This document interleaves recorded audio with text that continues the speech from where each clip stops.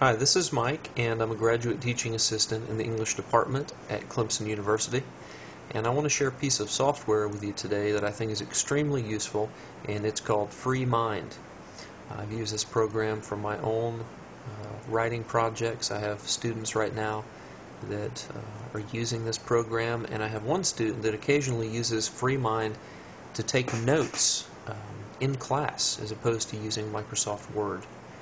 So it's quite a versatile program, and it's not for everyone, but it's worth sharing, as it can be easily incorporated into a lot of your own writing projects. So I would highly recommend that you try and share this with your students. For those that are strong visual learners, this might be a good way for them to conceptualize some of their papers, take notes, brainstorm. In particular, it's very flexible in that sense, and it is Java-based. So you can actually run this on your Mac, PC, Linux, and edit files between all of these different systems, as it is cross-platform. Like I said, it's Java-based, so that's really, really awesome. Now let's talk about the workspace here. Let's go ahead and start a new mind map by pressing the blank sheet there, or you can do File, New. On your left you have icons that you can insert into your mind map. The trash can will actually delete them all. The X will remove the most recent icon that you've inserted. And essentially these icons are just little visual cues and reminders you can put in your mind map. I don't know if there's something really important that you want to share with someone, if you send your mind map to them, or if there's, for example, you could put this bomb in if you think it's a bad idea. At the top, it's very similar to other interfaces you've used in that you can print, save, copy, cut, paste, and so forth. Change your typeface, the zoom level, and the size of your typeface as well. So let's go ahead and make a mind map real quickly. I'll show you how it works.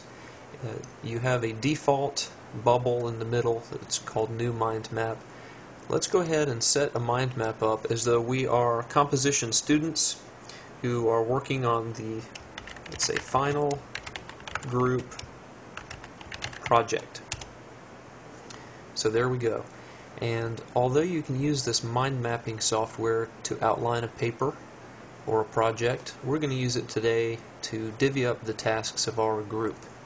So we have it selected, the main bubble. We're going to press Tab, and we've inserted a branch. Click on it again, press Tab, another branch, Tab, Tab. So now we have 4 branches. And just my personal preference is I like the bubbles, so I'm going to select all using Apple A or Control A and format everything in a bubble form. So let's go ahead and set this up. We'll have team member 1 here. We'll hover over this one, insert an icon for team member 2, team member 3, and team member 4. And let's give them each a few tasks. So we'll hover over this and do Tab once again. And team member 1 will be responsible for games and food. Team member 2 will be responsible for movies and the PlayStation. Team member 3 will be responsible for bringing the crossbow and the wiffle ball bat. And team member 4 will bring a dictionary. Sorry, I can't type today. A dictionary, blank DVDs, and he'll be also responsible for establishing world peace.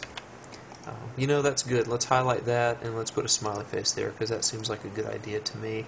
The crossbow also seems like a good idea. Food, I think we should put a penguin there. And for the PlayStation, let's go ahead and put a flag there, because that's of great importance.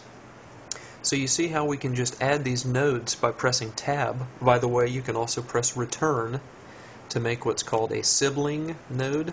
As you see, we press Return It's on the same level as these. That's called a sibling node. We'll just delete that though. Or tab or return to make these nodes. And you can also click on the background anywhere, and you can drag and move your map around. Sometimes these maps become pretty large and unwieldy, so you can drag and change your view. You can also click on these to contract them if you have too much stuff going on. Likewise, you can click up here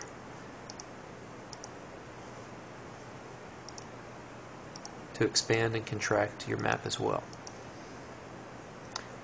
Another key thing is that you can highlight one of these nodes, and you can go to Insert, and you can insert a hyperlink to a web page, for instance. You could actually insert a picture.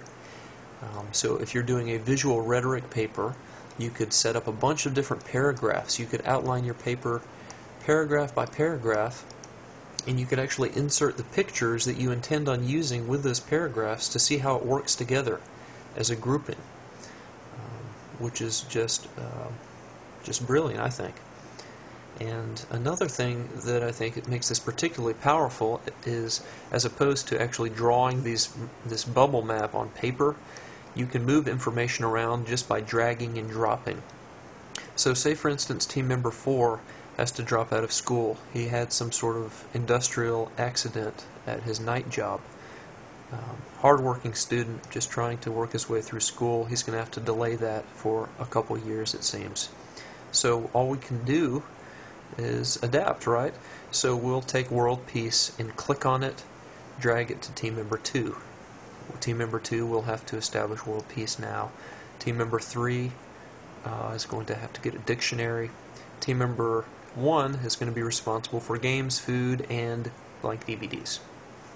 Team member 4 will hover over, press delete, because team member 4 is gone.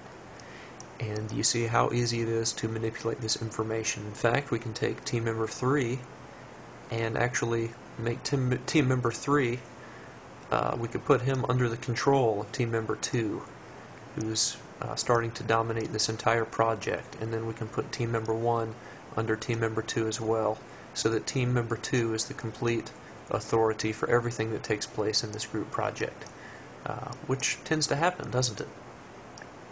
And we've set up a mind map, although it is a strange mind map, and we can just move this back here if we don't like that. Team member 3 could secede if we want him to. So we have a mind map now.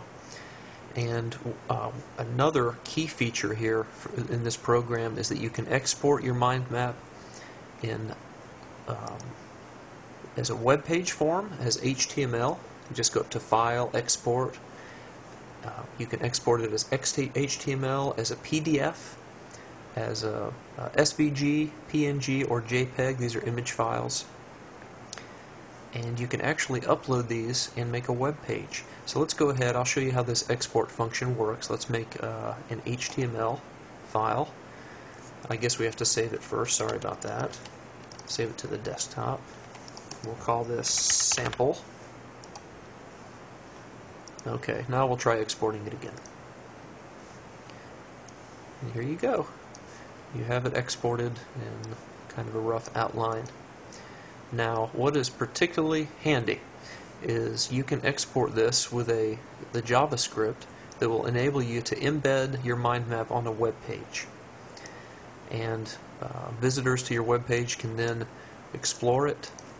They can drill down on the data, they can collapse it and expand it, and visit the links that you've set up in your web page, your brainstorm. You can share this web page with the world, with teammates, and they would not be able to edit it, of course, but it's just pretty neat. You'd have to get an accompanying applet to do that. If you don't like that, you can also embed it into a web page as a simple, expandable, contractible outline.